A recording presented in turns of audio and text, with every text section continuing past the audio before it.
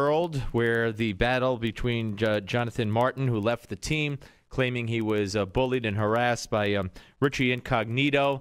That saga continues. Everybody's got lawyers. The coach of the Dolphins and assistant coaches on the hot seat as to whether they knew and or encouraged this kind of behavior by Incognito.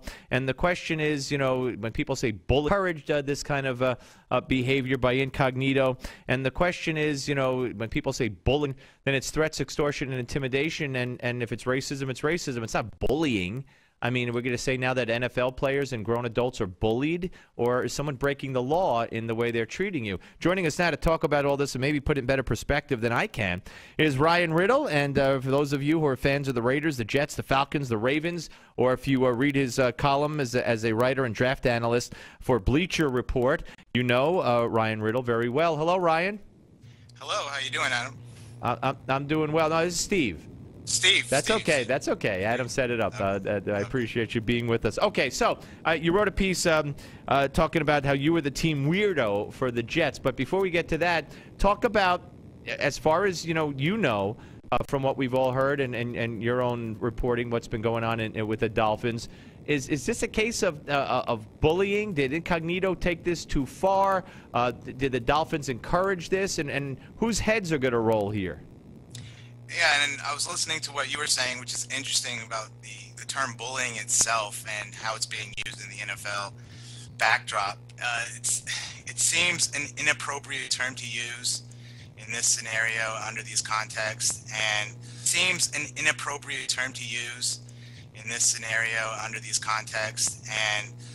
I mean, the people closest to that organization, the offensive linemen, and what they've had to say would insinuate otherwise.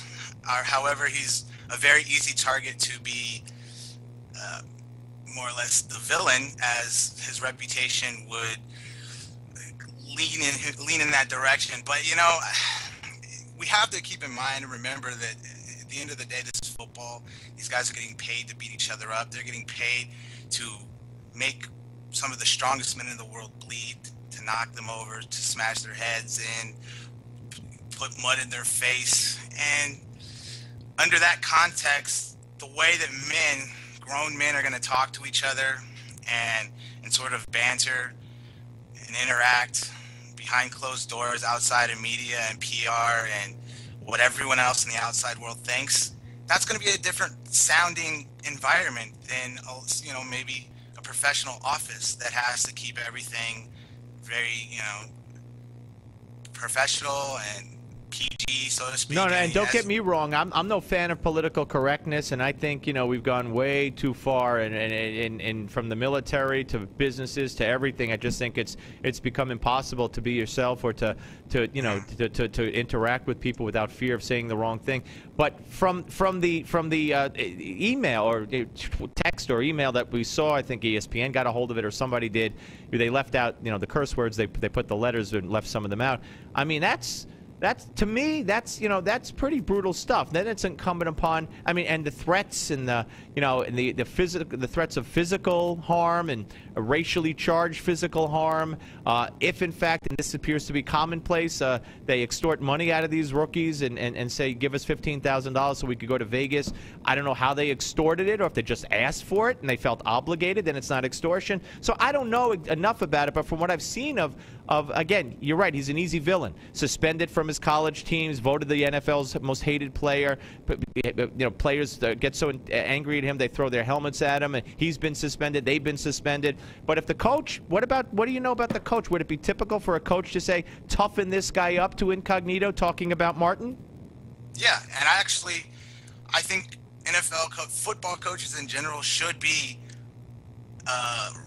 have the ability, without any backlash, to want to toughen a player up and even ask another player to do that. I mean, did they ask the wrong player? It apparently appears so. We don't even know whether or not he or any coach has done this, but I wouldn't bring out the pitchforks and the ropes and hang a coach for saying something like that. You want to toughen up players, and there's various ways to do that. Obviously, anything Richie Incognito was doing was not productive, and he didn't realize the inner turmoil that Jonathan Martin was going through. As far as extortion, I mean, the way that I'm hearing the story, it seems as though they had all planned a trip together and funded it in advance to go to Vegas, and Jonathan Martin backed out in the last minutes, and that's just what I'm reading. Speculation, right. Of course. Yeah, and they just asked him to foot the bill, and this is not an uncommon situation. No, you write about in your piece at BleacherReport.com. I urge everyone to go there and read your stories, including this one, because we only got a minute left here. Is that you talked about how rookies are treated in the NFL and the hazing that might go a little too far, but the initiation and second-class citizens, and when it comes to planes and dinner and everything else. But so let me ask you, in summing up here, and we have a minute left, what do you think is going to happen here? Is Incognito's career finished, or is the coach of the Dolphins, one or more of them, are their jobs in jeopardy? What do you think is going to happen?